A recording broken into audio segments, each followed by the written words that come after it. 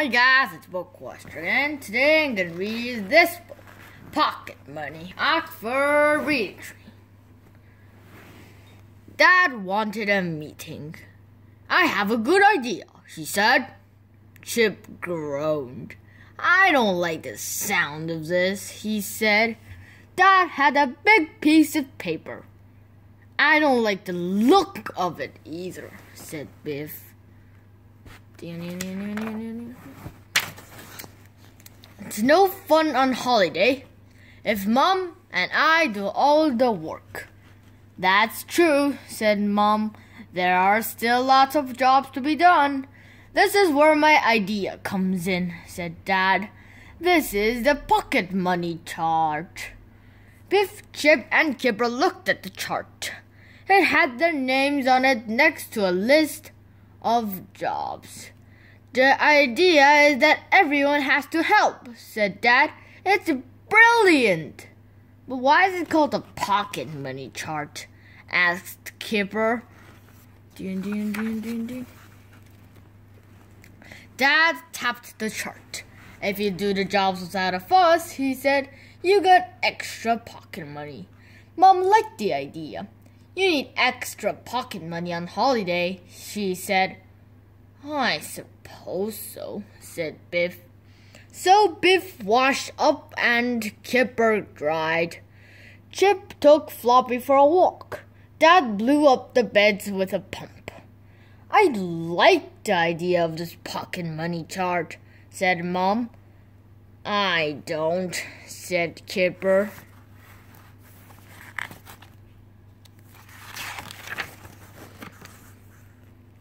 The next day they went to the beach.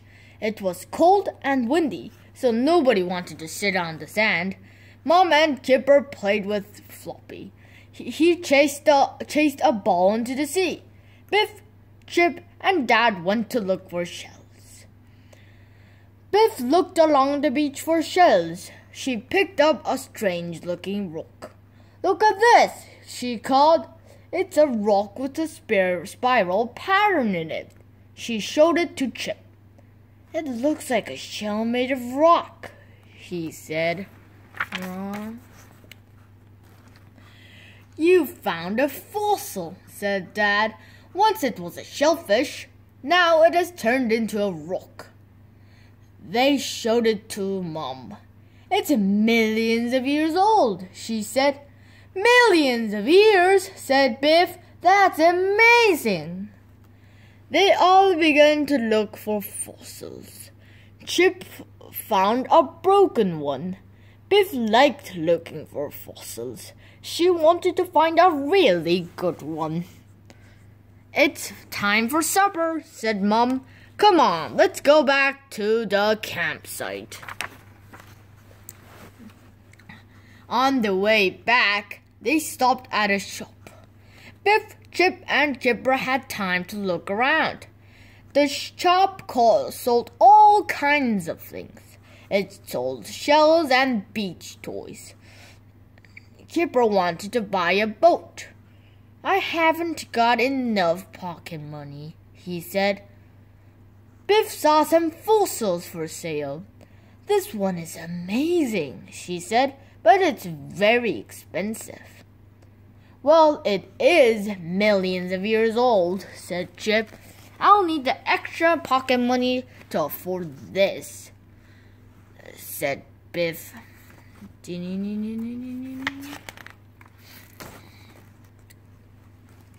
Back at camp, Biff had an idea. I'll do everyone's jobs, she thought. I can get all the extra pocket money.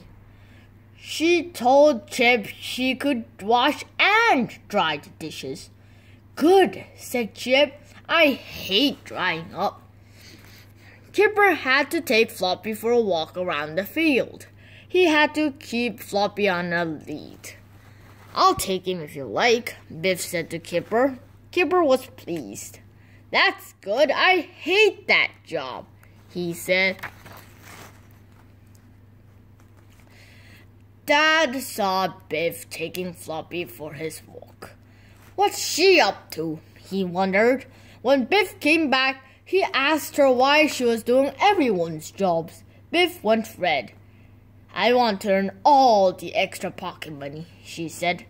I'm sorry, Biff, said Dad, but I'm afraid you can't. You all have to do the jobs, not just you. But Chip and Kipper don't mind, said Biff. That's not the point, said Dad. The idea is that we share the jobs. But I worked hard, said Biff. Biff was upset when they went to the beach the next day. It's just not fair, she said. I did extra jobs, but I still won't get any more money. Come on, Biff, called Dad. It's such a lovely day to play in the sea. Biff, Chip, and Chipper played in the sea. They had a little plastic dinghy and took turns to sit in it. It's my turn, called Biff. No, I'm not getting out, said Kipper. Then we'll tip you out, laughed Chip. They all felt cold after they had been in the sea. Dad took them for a walk along the beach. Mom stayed behind. Biff began to look for fossils. If I can't buy one, maybe I can find a really good one, she thought. They came to a little rocky cove. Some people were in the cove. A camera team was doing a fashion shoot. I bet the girl is a model, said Chip. They are taking photos for a magazine. The girl smiled at them.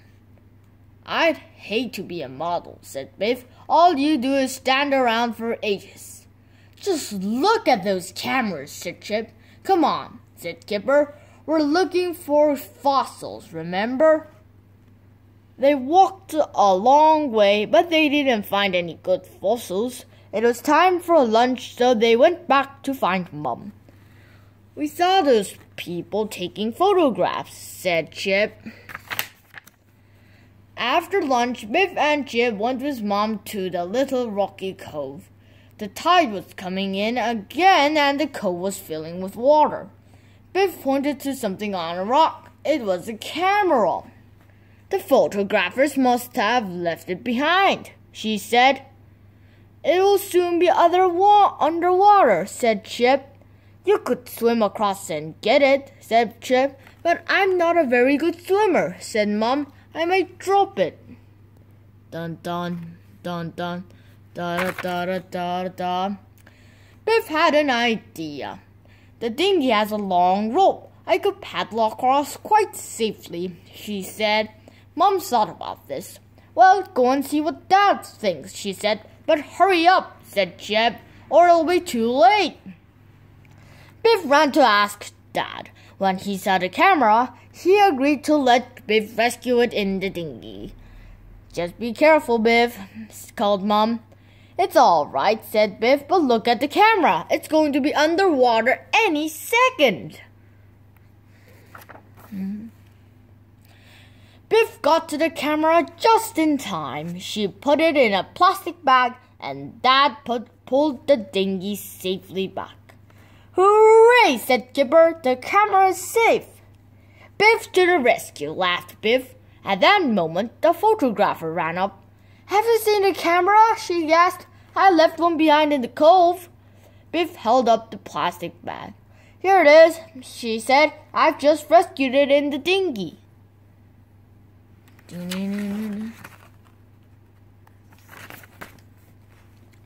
The photographer was pleased. Cameras like these are expensive, she said. I'm so glad to get it back. She took a photograph of everyone to say thank you. Will we be in a magazine? Asked Kipper. Then the photographer wanted to give Biff some money. It's a reward for saving my camera, she said. Biff said she couldn't take the money. I'm just pleased you got your camera back safely, she said.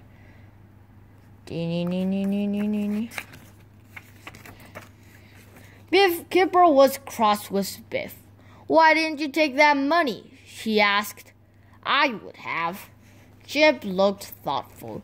I'm not sure what I would have done, he said. Dad smiled at Biff. I'm very proud of you, Biff. I think you were right not to take the money, agreed Mom. If you do someone a good turn, you shouldn't expect to get a reward.